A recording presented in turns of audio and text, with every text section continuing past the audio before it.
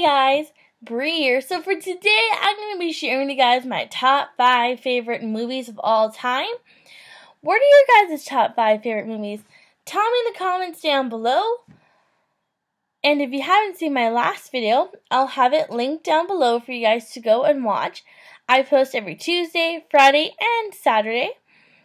And I will see you guys in the outro, and now on to the video. So coming in at number 5 is The Last Song. It stars Miley Cyrus and Liam Hemsworth. It's based on the book The Last Song by my favorite author, Nicholas Sparks. And it's a really good movie. It has a little bit of romance, a little bit of tearjerker. It's a really good movie. I highly recommend it.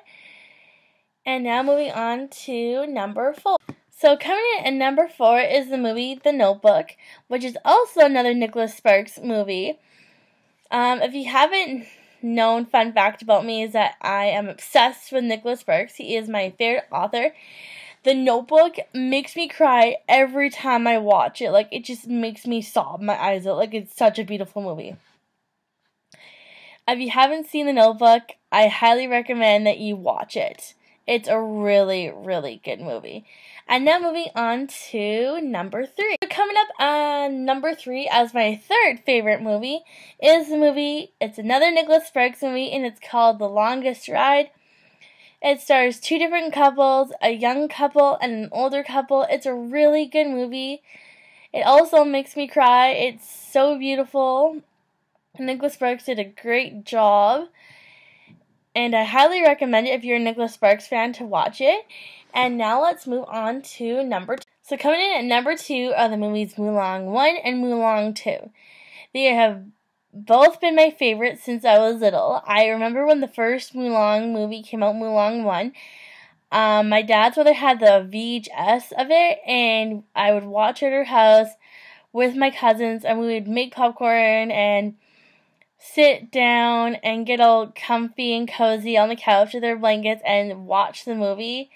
It has been one of my favorite childhood memories of growing up. And if you haven't seen Mulan, I recommend that you go watch the first one before you go watch the second one.